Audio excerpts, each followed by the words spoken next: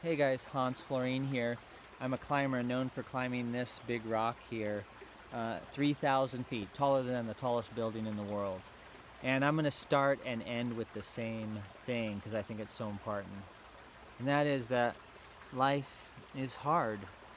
And the harder you are on yourself, the easier life will be on you.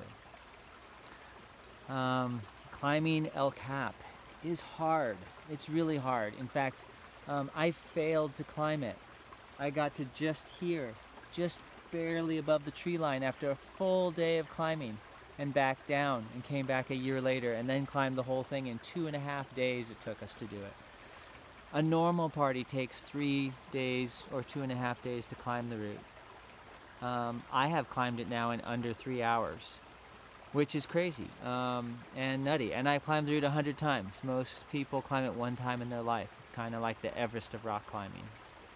But I've failed to climb it 15 different times, where I've actually hiked to the base of this route, meant to get to the top, and had to back off for various reasons, from not enough food, not enough water, I wasn't strong enough, my partners and I didn't plan well enough.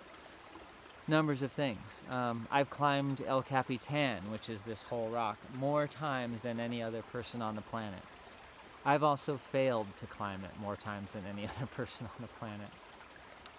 I feel really fortunate for these lessons of, like, I don't know, successful people fail more than not successful people. Back to that hard things. Someone hooked me on that saying, do hard things. It's hard to sit down and do your homework and to study for a test. But it's way harder to go to a test having not studied for the test or not done your homework. It's harder to go to school if you haven't done your homework to hand in.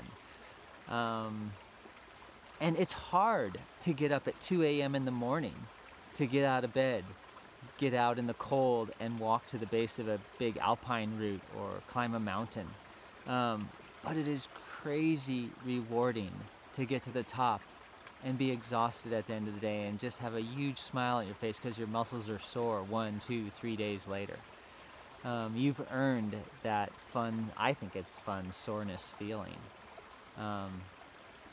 There's all sorts of examples of doing hard things is great for your life. Trying things that you thought you couldn't do, whether it's as goofy as a yoga class, or rafting down a river, or trying rock climbing, or trying horseback riding, or skiing. If, like, you're gonna fall snowboarding and skiing your first time, and you won't look as good as other people, but going and trying it, trying and failing maybe, which is actually just learning, will make your life better. So if I can end with the same thing I started with, go out there and do hard things. It'll make your life better. Life is hard. Be hard on yourself and life will be easy on you. All the best. I hope I see you guys outdoors at the rivers, the cliffs, or just out in the woods. Take care.